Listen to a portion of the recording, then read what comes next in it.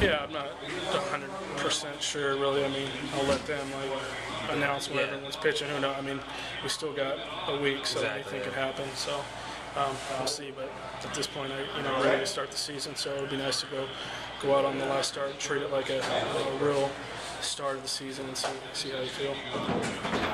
Would you expect you're just going to take your normal turn in 5 days, right? Nothing funky going on here. Yeah. 5 days. Okay. How about the back end of the rotation? You guys that kind of have your spot solidified, pay any attention to who's going to fill this thing out? I really don't know.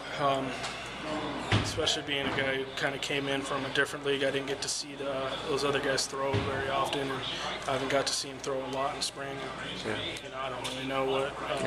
I know they've been throwing pretty well, so I know Scott's going to be in there eventually once he's ready to go, and that'll be a huge boost to get him in there. And I think those other guys are definitely capable of going out there and holding it down until he's ready.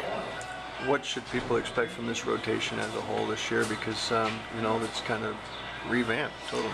Yeah, I mean, it's kind of a mishmash right now. We're hoping to gel into what people think is a pretty solid staff, and I think everybody in the staff has the capability of being a good pitcher, and we've all shown it. There's not a whole lot of question marks as far as ability to go out there and get people out. Now we just got to prove that we're all back, we're all healthy, and we're going to go out there and give you a tough game every game of the series. You're not going to have a guy go out there where you're going to be like, all right, this is an easy win.